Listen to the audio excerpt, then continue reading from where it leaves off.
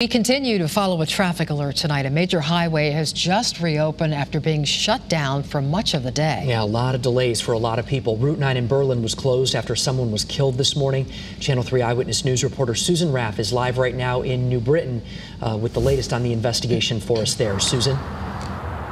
Mark, if you think about it, this was really a big deal. The fact is, Route 9 is a major highway in our state, and it was shut down for more than 5 hours. It just reopened a little bit before 4. State police are telling us this happened around 10:30 this morning.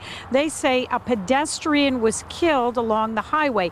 At this point, it's really not clear if the person was walking along the highway or perhaps was getting out of a car, but we do know that the person who was killed was apparently struck and killed by a car. As you would imagine, this caused a lot of traffic around this area. We did get some pictures along the highway. You could see state police were there investigating. You could also see what looked like some type of a white stretcher in the median. But all around this area, traffic was backed up for miles. I'm trying to get to work right now. That's why so much traffic. Yeah, apparently there's the highway shut down. Yep. No, there's serious traffic on the main roads here.